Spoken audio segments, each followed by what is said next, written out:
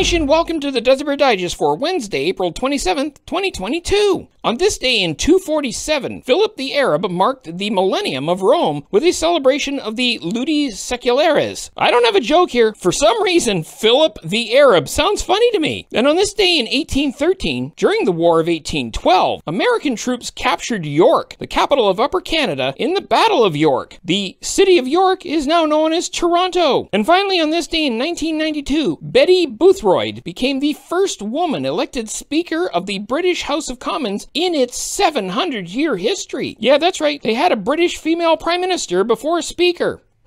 Today's DUZA BEAR Digest, brought to you by today's patron producer, Trudette.